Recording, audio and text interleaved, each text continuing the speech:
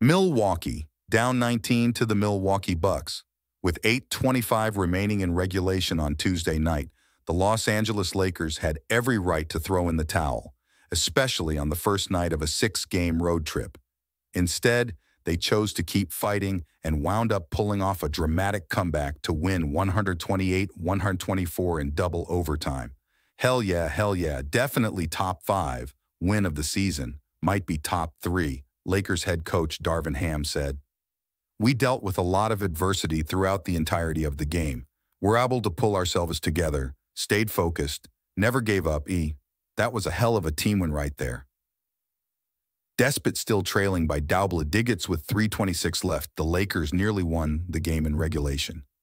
Austin Reeves had a wide-open look from 30 feet with 0.8 seconds left, but saw his heave hit the backboard and spin off the rim.